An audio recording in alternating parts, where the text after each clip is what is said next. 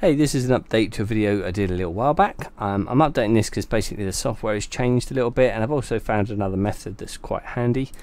Software is called mkvtoolnix, and it's going to allow you to split an MP4 or an MKV file, possibly some other containers. I haven't really tried them, but it's going to split it so you don't need to re-encode it, which is a very quick process. It's just the time it takes to write the file to your hard drive.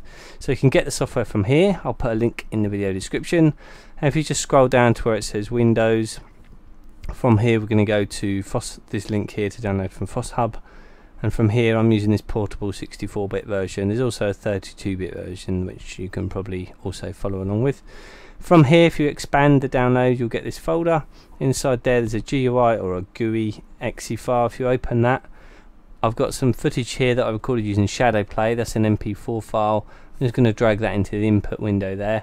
You can see I've got two streams there, H.264 and AAC, and if I want to split at a specific time, I've got some split options here. One of them is after specific time codes. So in here, if I mouse over there, you can see you can split after hours, minutes and seconds, or even nanoseconds. So if you wanted to split after no hours, say 1 minute and say 10 seconds, you'd write that and then a comma.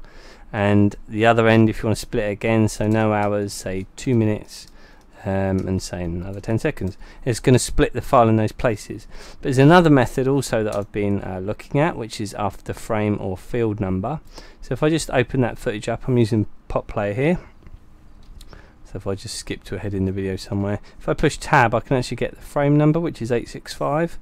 So in here I can put in 865, and then further in the video down here somewhere, frame 2607, so I can put in 2607, then I click start MUX, and that's going to start splitting the file. Takes a few seconds. So there's three files here. The first one is from the beginning of the video to frame 865, so I don't want that. This one is the bit that I wanted, that's from frame 865 to 2607, and this last one here is from frame 2607 to the end of the video.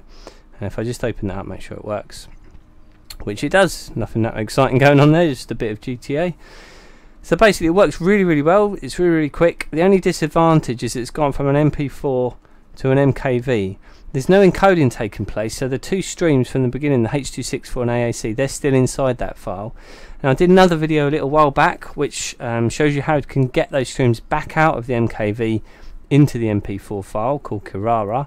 I'll put a link on the screen now. And also I'll put a link in the video description to that video as well, so you can follow that if you want to convert it back. Hopefully this video has been useful to you. If it has, please give me a thumbs up. Or if you'd like to see more of this sort of thing, please subscribe. Thanks for watching.